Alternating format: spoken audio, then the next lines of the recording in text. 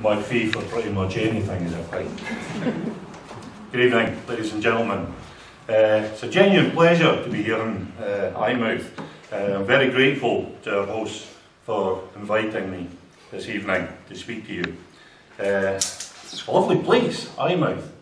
Seriously, we got here earlier this afternoon, had a chance to wander about a wee bit, meet a few people. Genuinely delightful to be here. I've done quite a few of these events. It's good to get away from the computer every once in a while and actually engage with real people.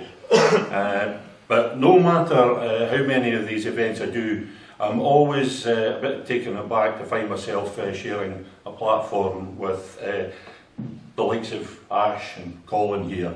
I was wondering, how did I get to be here? And I never fail to be humbled and inspired by the fact that so many people take the trouble to come to these meetings. It's truly heartening to see how politics in Scotland has been invigorated by the referendum debate. And make no mistake, this is politics. It's the most fundamental kind of politics, constitutional politics, the terms upon which power is exercised in our nation, the underpinning of legitimate authority. Power and authority. That's what I want to talk to you about this evening. But first of all, I want you to do something for me. I want you to look at your hands. Just hold your hands up in front of you. Take a look at them. Just for a moment. Just ordinary hands. Just hold them up in front of you. Look at them for a moment. Just ordinary hands. Some of them cleaner than others. Some of them well manicured. Some of them nails bitten to the quick. Big rough hairy ones. And then there's the men. There's writers' hands, musicians' hands, workers' hands. There's hands that punish, hands that protect, hands that clean, hands that craft, hands that comfort, hands that care. We pretty much take our hands for granted, but I'm hoping that by the time we're done here, you'll look at those hands rather differently. Power. Power is defined as the ability to influence or control. There are many different kinds of power and many ways in which power is exercised. There's positional power, the power that derives from having a certain status or office. There's expert power, which derives from specialist knowledge or expertise. There's persuasive power, more technically known as referent power. It's the power to attract people to a cause or movement by charisma and personality, also including the ability to effect outcomes by negotiation. There's reward power, most commonly associated with economic power, or the power to influence by offering something of perceived value in return for obedience or support. And finally, there's coercive power, the ability to influence or control by intimidation or brute force. Power is frequently regarded as a dangerous thing. The desire for more power is often portrayed as unseemly or wrong. But power is a natural part of our lives. We all have power. We all use our power. All human relationships are based on relative power. At the interpersonal, group, community, national, international level, relationships are defined by power differentials. All human interactions are conducted in the currency of power. Consciously or unconsciously, we are constantly negotiating adjustments in the balance of power between ourselves and the individuals with whom we interact. As we move from the interpersonal to the group and beyond, these negotiations become more formal. At some ill-defined point, we start to call it politics. But in reality, what we call politics is merely an extension of the process by which we work out ways of living together from one day to the next. All of which is a rather long-winded way of telling you that it's all right to have power. It's perfectly acceptable to have power. It's all right to want to exercise that power more effectively. Power is always relative. The power that you have is only power relative to someone else. So it should come as no surprise to find that those who want you to believe that wanting power is bad are those who already have more power than you and want to keep it that way. No surprise at all. I'm here to tell you that there's nothing wrong, nothing whatever wrong with wanting power. What is important is the purposes for which you want that power. What matters is how you intend to use power. Now, there is a reason for telling you all of this, and I will get to that reason before my time is up, and hopefully before you all fall asleep. But I realise it's all a bit dry and academic. So let's bring it all back to real life. Let's get down to cases. You and I are involved in a power struggle right now. We're all exercising various kinds of power in different ways. You're exercising power just by sitting quietly and listening. That in itself is a form of reward power, as is your applause or your laughter. By standing up here in front of you, I am giving you power over me in exchange for the opportunity to apply my power to you. By sitting out there, you're giving me power over you in exchange for the hope, at least, of being informed or inspired or at least perhaps entertained. I have expert power, or at least notional expert power. You assume from the fact that I'm here on this stage with this lectern and this microphone that I must speak with some kind of authority. I have positional power. The stage, the lectern, the microphone, they're all like the trappings of office. They afford me a special status. Each and every one of you has personal power, the power of your own free will. Any one of you could decide to start heckling me or to just get up and walk out. If you get up and walk out, I'll just ignore you. Because once you've walked out, your power is spent. Let's face it, you're going to look pretty silly if you come back in, take your seat just so as you can do the theatrical flounce out the door again.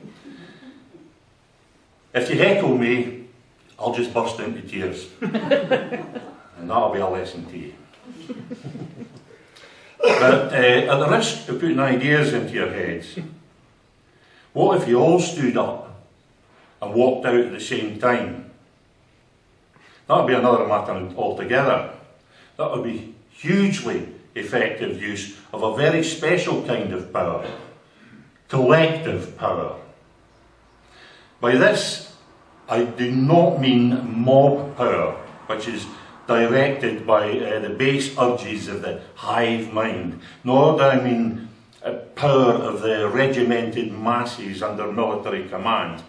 When I talk of collective power, I refer to the power that comes from people acting together of their own free will in a common cause. The power that comes from people striving towards a similar goal. The power of people moved to act by a shared sense of injustice and a shared aspiration to make things better. That's what I mean by collective power.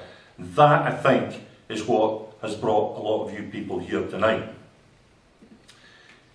Ladies and gentlemen, I consider myself privileged to be alive at a time when Scotland is seeing, in the campaign to bring our government home and make ours a better, fairer, greener nation, we're seeing a massive upsurge of collective power and collective action. I consider myself fortunate to be living at a time of awakening, a time of hope, a time of opportunity, a time of growing awareness, a time pregnant with possibilities, a time of burgeoning self-confidence, a time when the very air thrums with the possibility of change, a time to be savoured, a time to be seized, a time when we can fittingly say, now's the day and now's the hour. Keeping in mind the various types of power that I've discussed, but most particularly collective power, I'd like to now consider the matter of authority. When we talk about government, the terms power and authority are often used interchangeably, but there's an important difference. While power is simply the ability to get people to do things that they otherwise wouldn't do, authority implies legitimacy. It implies the right and the justification to use power. The idea of authority is very much bound up with the concept of sovereignty. The concept that is at the very core of this referendum debate. Where sovereignty is about where power is located, with constraints on power, which constraints on power, and with balance between personal and political power. In relation to the referendum debate, the key word here is sovereignty, which we may think of as ultimate authority, or the source of legitimacy in the exercise of all political power. Democracy is pooled sovereignty. In a democracy, we each of us lend a portion of our own personal sovereignty to a common authority in order that this authority might so order things as to make it possible for us to live together in a large and complex society. In one paragraph, that's democracy. Independence is the power to decide the terms on which sovereignty is pooled. A word I like to use is rightful. To me, that word seems to convey the twin ideas of having a right to power and using power in the right way. So you'll often hear me refer to the independence movement as the campaign to restore Scotland's rightful constitutional status. The campaign to put power in the right hands, your hands. I am unshakable in my conviction that sovereignty rightfully rests with the people. The people of a nation are the ultimate source of the authority by which political power is exercised in that nation. It's the people, it's you, who give legitimacy to political power. Political power exercised over the people without their informed and democratically expressed consent is not legitimate. It does not have the necessary authority. It is not rightful. It is, to put it as plainly as we might, wrongful. That, ladies and gentlemen, is the situation that we have in Scotland at the moment. A wrongful situation. A situation in which the political power to which we are subjected lacks legitimacy. A situation in which the sovereignty of the people, our sovereignty, is explicitly denied. This is not to say that we are oppressed in any sense that this term might usually be understood. It's a situation that exists due to history, due to the very nature of Scotland's political union with England.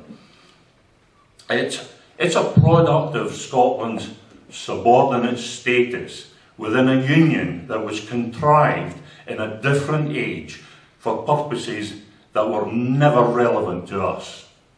A union that we, the people, had no part in creating or sanctioning. An anachronistic, dysfunctional, corrupt union which serves none of the people of these islands well. A union which was always intended to serve the purposes of the ruling elites. A union which, in that regard at least, has not changed one iota in the last 3 centuries. A union that sucks the human and material resources out of our nation and in return gives us government by parties that we have emphatically rejected at the polls.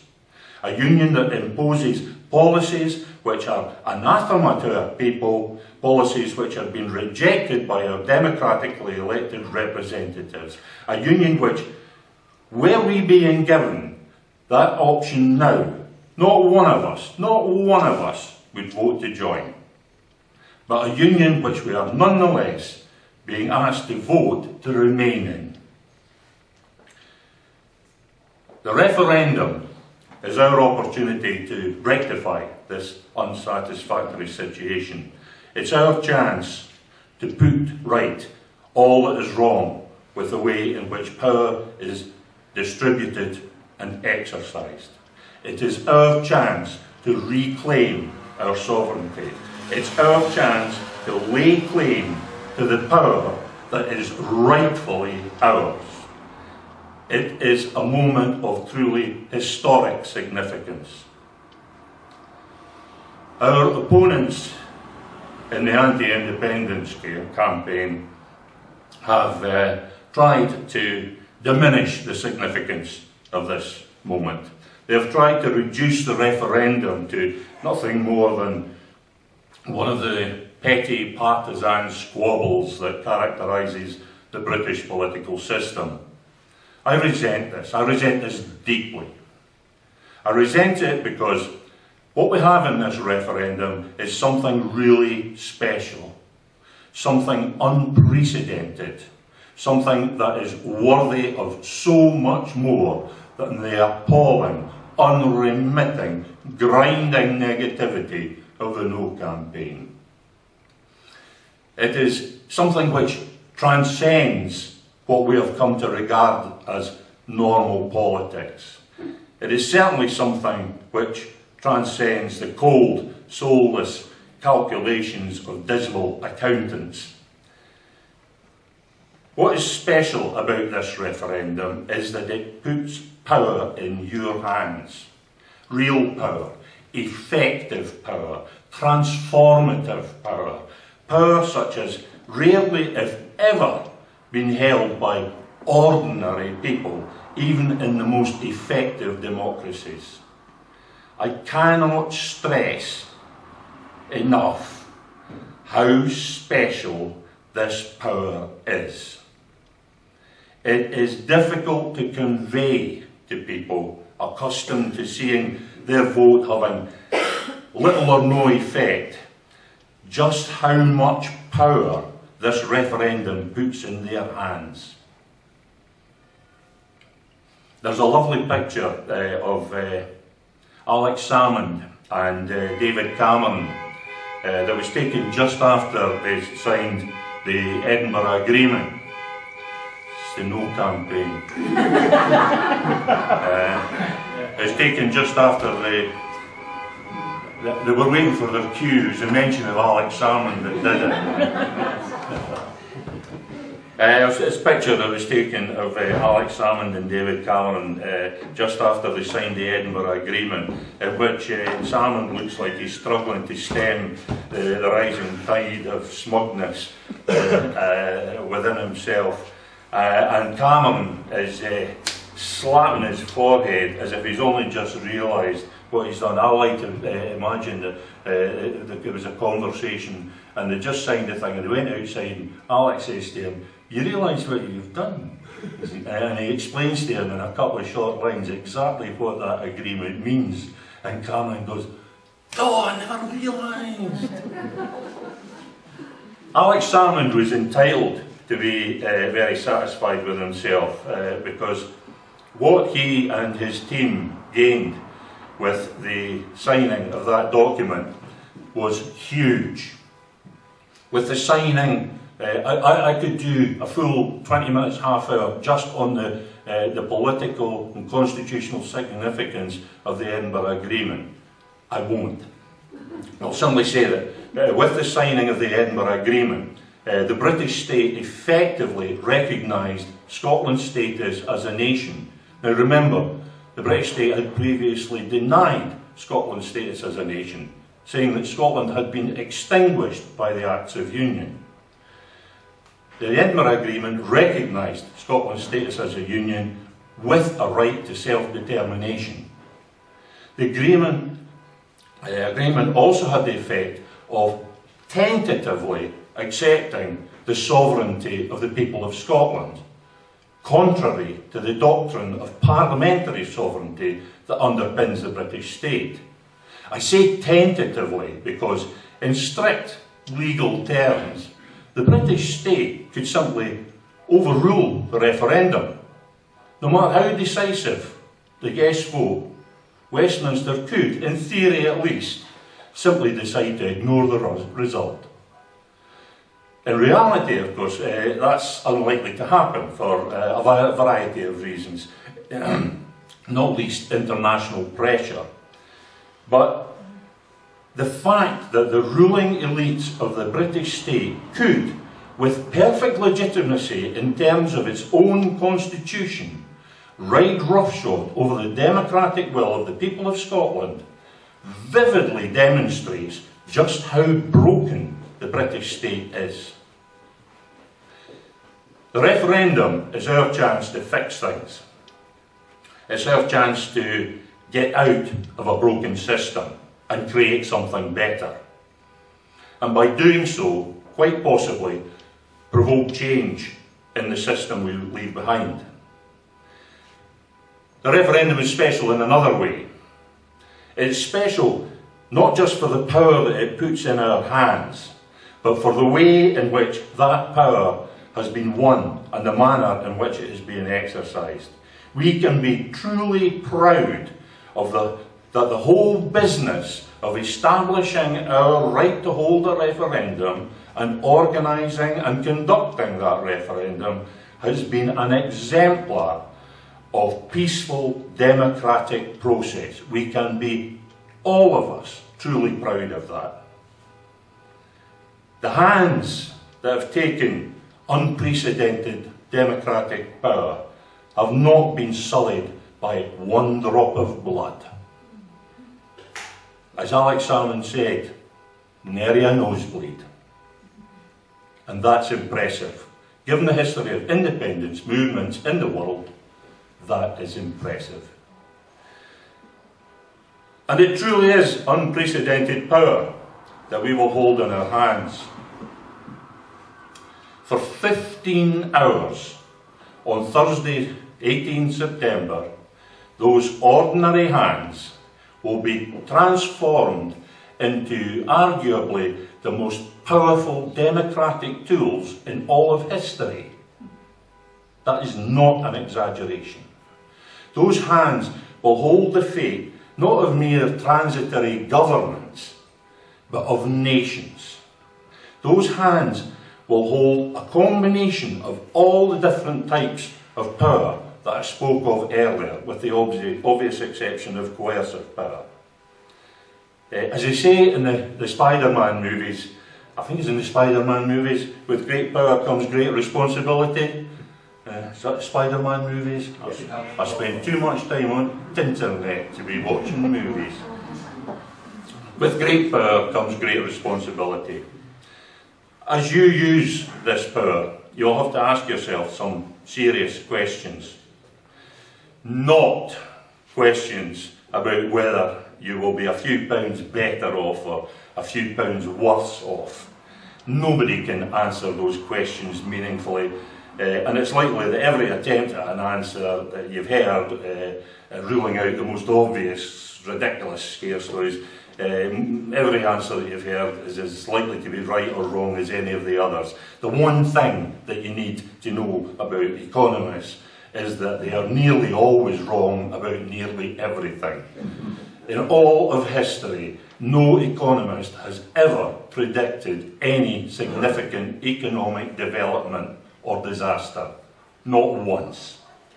And yet, they're trying to tell us that we're going to be a few pounds better off 20, 40 and 50 years in the future. Pshaw, I say. The question that you will have to ask yourself, the questions I should say that you will have to ask yourself, are much more fundamental and vastly more important. They're questions about power and authority. Questions about who should exercise power in our nation. Questions about who has the authority to bestow and constrain power in our nation.